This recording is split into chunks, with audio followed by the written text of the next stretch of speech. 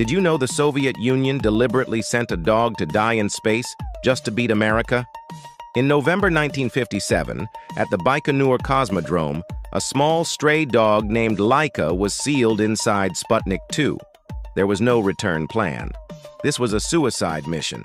The space race was so intense that the Soviets designed a capsule with no re-entry capability whatsoever. Laika had been trained for weeks, conditioned to survive in tiny, confined spaces.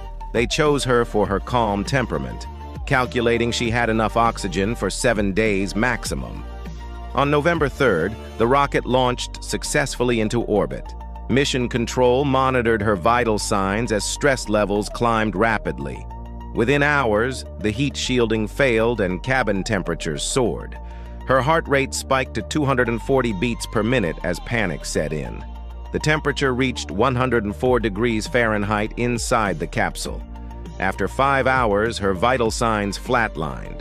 She had died from overheating and terror.